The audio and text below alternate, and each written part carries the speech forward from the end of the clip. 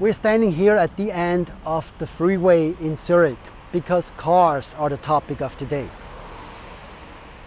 With cars, something really interesting happened in Germany. We did the CEO ranking. And when I discussed that CEO ranking of all the German companies with the Frankfurter Allgemeine Zeitung, the journalist asked me, why are there no car company CEOs?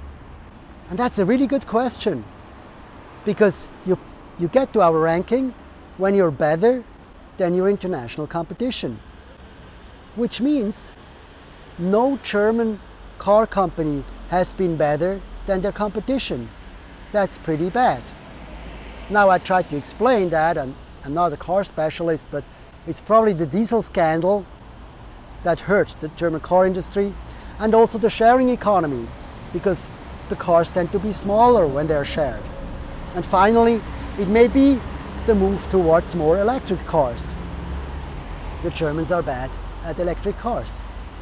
So this all explains why the German car market is down right now. Now, what happens with the market? When the market dives, it takes everybody with it. And when I looked at the German top 10 list, there was actually an automotive supplier on that list. Now, you may not know this. Cars are not really made by the car companies. They're made by the part manufacturers. They're called automotive suppliers. The car companies just assemble the cars together, but most of it is actually done by automotive suppliers. So Hella, the company I found on the Obermatt top 10 list, is a really interesting player in the German car market. And I decided to have a closer look and see if the problems of the German car industry apply to Hella as well. And they don't. They don't produce any diesel. They actually produce light systems. They were the first one to make headlights different on the left side from the right side.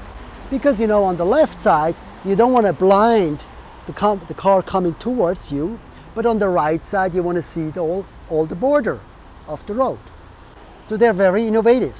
On top of that, they make security systems, also something that can be used in all types of cars. Big ones, small ones, electric ones as well. And finally, they're producing guiding system for autonomous driving. Now, when you don't drive yourself anymore, and when it's your car that drives, you want to feel safe. And that's when German quality is actually quite important. So I decided Hella is a really interesting company with very good value ranks of 79 on average, and actually a growth rank of 100. So I decided to buy the German automotive supplier Hella. That was my decision. I wish you good luck with your decision.